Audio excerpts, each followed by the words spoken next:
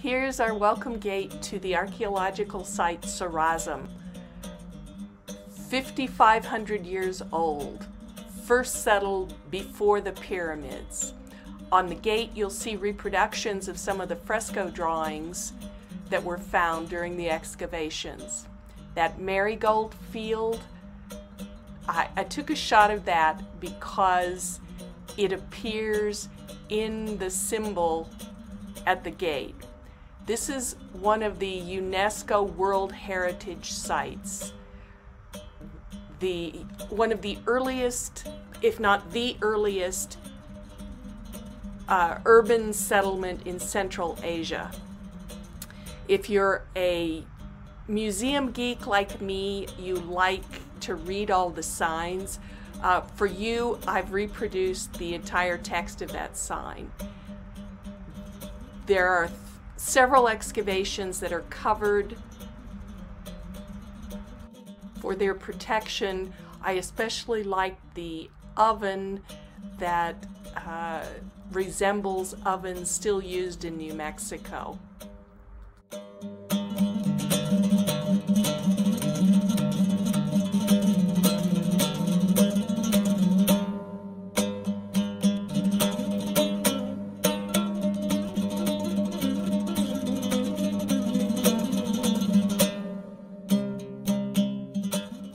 There's a small museum with artifacts.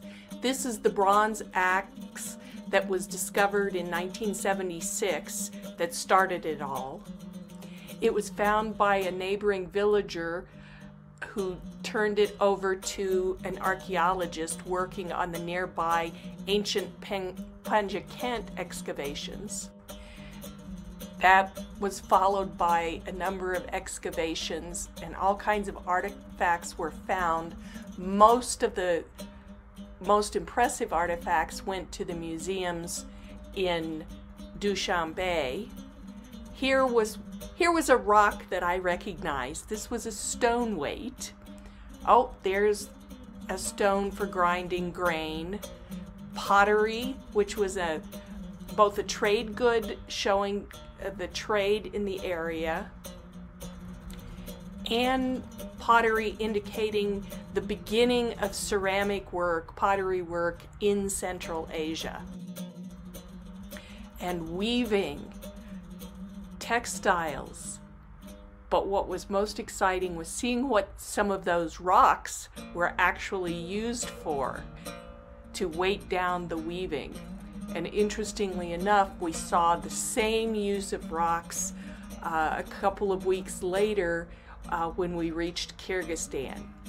The most impressive relic in the museum is what is called the Princess of Sarazm. She went to Dushanbe for a number of years, but you can see she had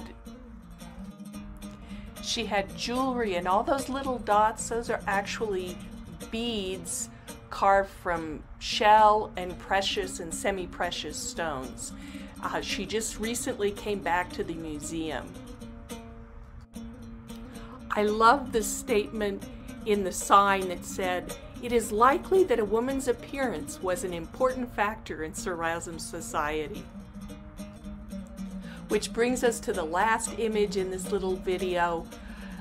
This was a young newlywed couple that was having a wedding video shot at Sarazm, dressed in native dress, which I thought was a wonderful ending to this exploration of history and its continuing importance to individual people and to humanity as a whole.